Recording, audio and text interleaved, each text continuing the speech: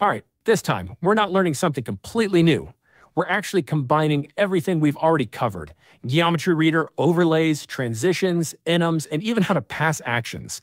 If you followed the earlier tutorials, now it's time to put it all together. We're building a fully reusable drop-down menu, the kind you can plug into any app, with custom icons, dynamic size, and flexible alignment. This is our basic option model. Each drop-down item will be an instance of drop-down option. It has a title, which is the text you'll see, a color, which controls the text color, an optional icon for small system images next to the text, and an action, which runs when you tap the option. This enum controls where the drop-down appears. You can choose leading, center, or trailing, and that's how we'll align the whole drop-down on screen. This makes the menu super reusable. You can use it on the left, right, or center just by changing one value. Let's start with the icon. This is the symbol we'll show in the drop-down button. Right now, it's set to ellipsis by default, but you can change it to anything you want. Is expanded is what controls whether the drop-down is open or closed. We toggle this when the user taps the button. We'll also use this to control transitions and visibility. Menu width is used to store the width of the drop-down button. We use GeometryReader to measure it and make sure the drop-down matches it exactly. That way, the menu stays clean and aligned no matter what device or text size. Drop-down alignment lets us control where the drop-down appears, left, center, or right. And we use that value to compute frame alignment, which tells SwiftUI exactly how to align the drop-down in the layout. And with Show Icon, you control whether it even shows at all. Set it to false if you want just the text. This part controls the direction and anchor point for the drop-down animation. If from top is true, the menu opens downward from the top. If it's false, the menu drops from under the button like a classic drop-down. We also combine it with the alignment to calculate a transition anchor. This controls where the menu expands from when it appears or disappears. Last, we have the options array. This holds all the choices you'll show in the drop-down, using the model we defined earlier. Now that everything is set up, we're ready to build the actual drop-down view. We'll use all these values: alignment, direction, and sizing to render it cleanly and responsively.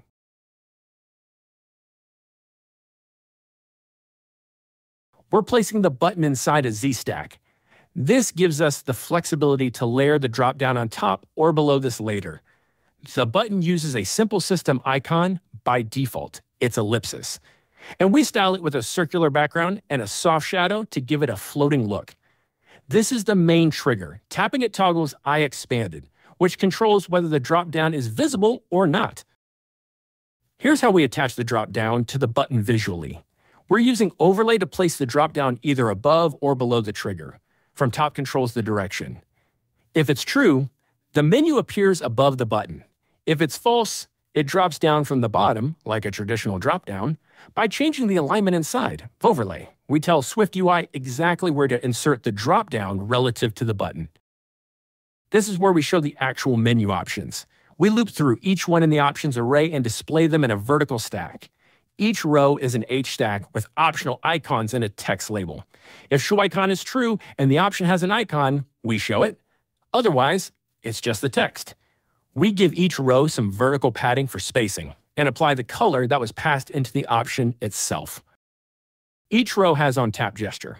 When you tap an option, it runs the action attached to that item, then smoothly closes the drop-down using with animation. We wrap the entire drop-down in a rounded rectangle background. We use a fill color called BG, which you can define to match your theme, and we add a subtle shadow to give it a soft floating look. This gives the drop-down a modern, lightweight feel and helps it stand out visually without being too heavy. We're adding a small vertical offset here. This doesn't control the animation. It just pushes the drop-down slightly away from the button. If from top is true, we move it up by 50 points. If it's false, we move it down by 50 points. This gives the drop-down a little bit of space, so it's not stuck right on top of the icon. It just looks better, clean, and visually separated. We're using fixed size here to make sure the drop-down takes exactly the space it needs to show everything inside. Without this, SwiftUI might try to compress the layout, and if there's not enough room, it could cut off the text. This transition gives our dropdown a clean, smooth entrance. We're combining scale, opacity, and a slight vertical offset. Scale 0 makes it grow from nothing. We control where it grows from using transition anchor, so it opens in the right direction, depending on the alignment. Opacity fades it in, and the offset Y40 makes it slide upward into place just a bit. Together, they create a lightweight modern animation that feels natural. Here, we're using a background geometry reader to measure the actual width of the dropdown once it appears. We use color dot clear so it doesn't affect the layout visually. Then, inside on appear, we store the width in our menu width variable. We use that value to control the size of the button above, so the dropdown and the trigger button always match up in width. If we don't measure the dropdown's width, we don't know how big it is. So when it opens near the edge of the screen, like on the right, it might get cut off and show only part of the content.